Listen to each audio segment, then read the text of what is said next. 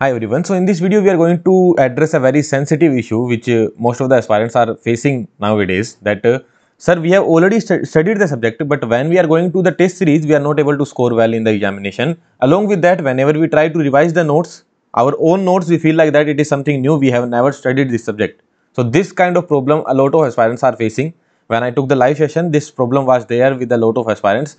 Now I am making a video that how to tackle this problem. It will be a very unconventional way, but certainly it's going to help a lot. But before that, you need to understand one most important point, that is that you should not run behind completing the syllabus. Now people, somewhere you would have seen that some people would be saying you need to complete the syllabus by November or December. There is nothing like that. If you complete the syllabus and if you are not able to score well in test series, then what is the need of that syllabus? You are not going to do well in your examination. Just because you have gone through some subjects doesn't mean you have completed the syllabus. Okay? If you are not scoring well in that particular subject, that syllabus is not completed. Mark it. So do not run behind completing the syllabus. Whatever that you have covered, first be confident in that particular subjects. I have covered 4 to 5 subjects, then first I need to be confident in those 4 to 5 subjects, so that at least I can perform in these subjects. If I run behind completing the syllabus, then I will mess up the new subjects as well. Along with that, I will mess up the previous subjects as well. So again and again I am saying this thing, do not run behind that. First, whatever that you have studied, tackle that thing. Whatever that you have studied till now, if you tackle that well, then you will have good confidence in further subjects as well. But if you move that, sir, previous subjects, okay, I don't know whether I remember it or not, but I need to complete the syllabus. N number of mentors and number of educators will also say that your syllabus should be completed by this date or that date. But there is nothing called syllabus completion. Syllabus completion means you have the confidence of writing full length test, and that can come latest by 14th of Jan.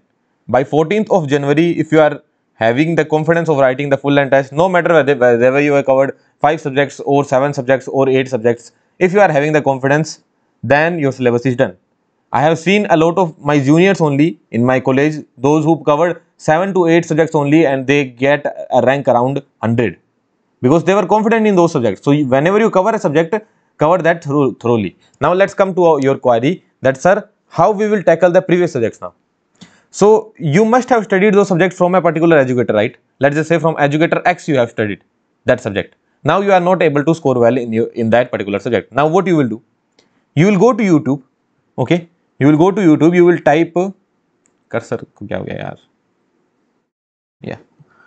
You will go to YouTube, you will type this example I am saying. I am not saying that you watch my videos only, you can watch any other educator's video. Let's just say I have studied network analysis from educator X. Then what you will do, you will go on YouTube and type network analysis by educator Y. Okay, you don't need to go to the educator X again. That educator X is excellent. I am saying that he must be excellent. You have already studied it, but we will refer new resource now because we need to understand new things as well and revise our previous things. This is what we need to do. So I will go to YouTube, I will type network analysis by educator X. Oh sorry, educator Y, because from educator X I have already studied. I will get some playlist. This network analysis playlist I am getting.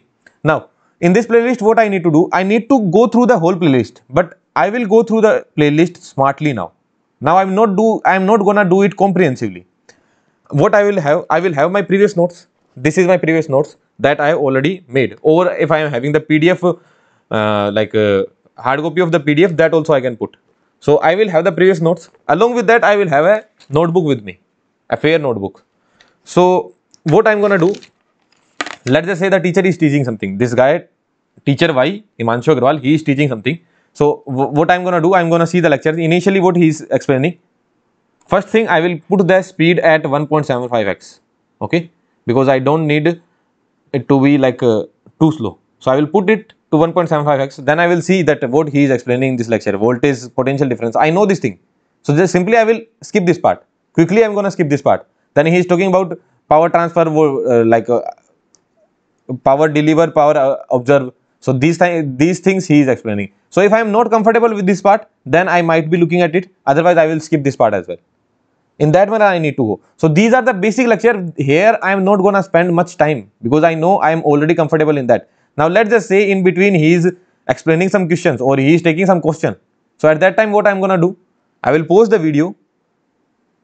anytime he can take some questions. Okay, if we see in this video, since this is an introductory video, there might not be some questions. Yeah, so if we go here, so he is taking some questions here. So here I will pause the video and solve the question on my own. If I am not able to solve, then I will see his explanation and proceed in the next topic. So this is how I am gonna cover it. Okay, in that manner, what you will do, whatever that you have written in your notebook, that will also be revised. If you get something new, you can write down in your new notebook, and you will be solving a lot of problems as well. So old things will also be revised, new things you will write down, and you will solve a lot of problems as well. After this, you will be a lot of confidence in your, you will get a lot of confidence in your subjects. That I can guarantee you. So please try this method once. It will not take much time. This is somewhat around 1 hour 6 minute video. It will take roughly around 20 to 25 minutes.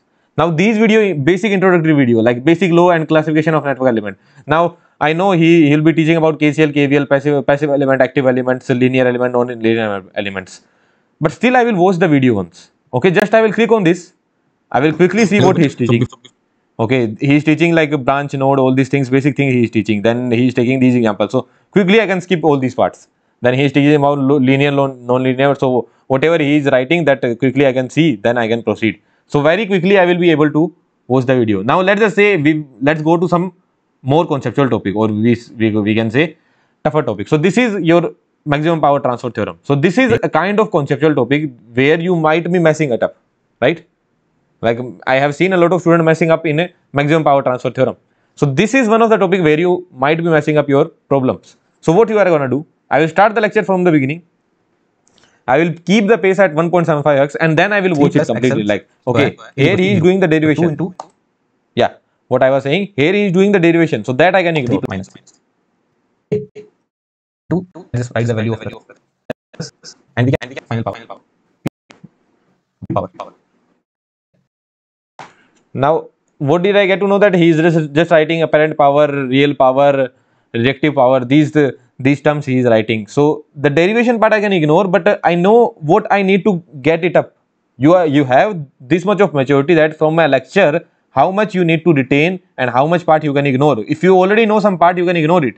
Then he will make the final table. Like here he will make the final table, like if this kind of element is coming, then this will be the maximum power transfer. If this kind of element is coming, then that will be maximum power transfer. So this table here I will be spending some time, because I should know the table. If I know this table, if I know the core concept behind this table, then I will be able to solve all the problems. After that, he would be taking some questions. Here he is writing down the conclusion, then he is taking some questions. So now I will be able to solve the problems. If I am able to solve the problems, now my topic is again cleared. So this is how we will be proceeding. In like again in same thing you can do with transient analysis as well. Like if you see that let's just say he is explaining something new here, like he is explaining some frequency content in step signal. So you might not have studied this thing, right? So this is something new you are getting, so that you can write down in your notes. So it will help a lot. And whenever you watch a new playlist, you will realize you are missing out on a lot of things. Your previous educator might have taught you all these things. Like the educator X would have taught you these things, but you have forgot. So this is your mistake. And then that mistake you are rectifying by referring to new playlist. I am not saying that refer from Himanshu Agrawal only or from PrepFusion only. You can refer from anyone, but I would recommend refer from PrepFusion only, because you will get to learn a lot of new things here. Okay, like this is one of the things, and impulsive current and a lot of new things you are going to get. I'm not saying just about network analysis, whether it is analog electronics, whether it is digital electronics or control systems or any subjects, whether it is aptitude as well. You will get to learn a lot of new things. So you can refer to anyone, but my recommendation would be refer to PrepFusion's playlist or any other course if you want to refer to. But the thing is, you need to cover it again. So this playlist is roughly around 70 hours. Some AC part is there on our app. So any network analysis playlist would be of roughly around 70 hours, 70 to 75 hours. So that 70 to 75 hours of playlist you will be able to complete in roughly around 35 hours only. 70 to 75 hours of playlist you will be able to complete in 30 to 35 hours. And if you are studying well, 30 to 35 hours means maximum 4 to 5 days. If you are studying well, because this is the time when you need to give a lot of efficiency, right? So in maximum 4 to 5 days, you will be able to complete your network analysis. Along with that, you will be comfortable in the network analysis part. Also, you will be able to solve a lot of new problems as well. And now you will be confident enough and just write down the test series after that. You will see a lot of improvement in your test series marks. Some people will say how to increase test series marks, that attempt this portion first, first see the questions that you are able to solve. Nah, things don't go like that. Whenever you see a questions on test series, you will feel like that either I can solve all the problems or I cannot solve any of the problem, right? This is what happens. When we see the test series, you feel like that, sir, either I am able to solve all the problems or I am not able to solve a single problem. You never know that this problem is easy or tough. When you see the solution, you realize, okay, this was easy, this was tough. So there is nothing called easy or tough. The thing is with your concepts. If you are good with the concepts, if you are comfortable with your concepts, the thing will be easy. If you are not comfortable, then that will become tough for you. That's it. So test series marks will never be increased by some strategy. It will be increased by your efforts. I will also make strategy video to increase the test series marks. But there some things I will have to speak unrealistic things only. This is the most realistic thing. This is how you can improve your test series marks, by improving in your subject itself. You need to improve in your subjects. Then only you will be able to do well in your test series. Okay, so this is how you are going to improve your subject. I hope my motive or my information or what I say, my message is clear to you guys. Say yes or no. Okay, so this is how you are going to proceed. So never run behind completing the syllabus. First complete the previous task. Maximum 1 week you will require to complete the previous subject. Let's just say I have completed 4 subjects, then within 4 weeks I will be able to complete everything from that particular subject, and I will be much comfortable. Okay, so this is the maximum time I am telling you. But if you are more dedicated, then you would not even require 4 weeks. Within 3 weeks you can cover 5 subjects if you are dedicated enough. Like 3 weeks means 21 days. In 21 days easily you can revise 5 subjects in that manner, by watching the playlist. And this is something I have recommended to my juniors, and also I have applied to myself as well. So after that I am recommending this thing. Okay, I am not telling anything blindly. Like you must have seen on our channel, you always get something unconventional, right? Some unconventional techniques you get. So yeah, these are the things that we ourselves has applied. After that we are telling it. So blindly like making some PPT or PDF, I know that things looks good but doesn't actually work. So this will certainly work. Please try it once. Okay. And yes, if you are referring to any resource, then you can refer. And if you want to study from PrepFusion, then you can study from PrepFusion as well. These are our subject-wise courses. A lot of subject-wise courses are there. You can visit our website, that is prepfusion.in. The link will be given in the description, so you can visit our courses. And these are our full courses for GATE 126 as well, for GATE 125 as well. So in GATE 125 course, this is not the full course. Here we are covering only certain amount of subjects, so that you can see which subjects we are covering. And if you want to purchase the course, then you can purchase. So these are the courses for 2026 and 2025. Also we are having the subject-wise courses as well. Okay then, thank you very much. I hope you found this video helpful. If you found it helpful, you can share it with your friends and like this video. Thank you very much.